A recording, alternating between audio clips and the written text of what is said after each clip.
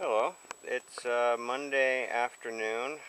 Was thinking about this all day, and this is what I brought home. So now I get to play around for a little while this evening and see what we came home with. Coming back from yesterday, I brought home 3 Tupperwares with some goodies in it. This is the sands from my 2 test pans that I did. So you can see a little bit in there.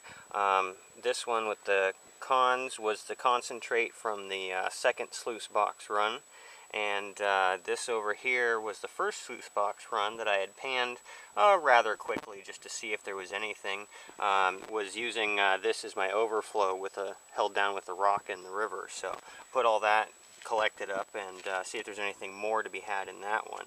So I think what I'm going to do tonight is run the test and the already panned, run that through a slightly smaller screen, because right now it's only down to a 4 mesh.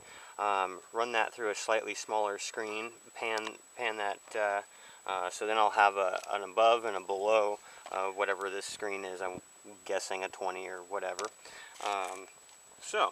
I'm going to go through that for a little while and see what we come up with.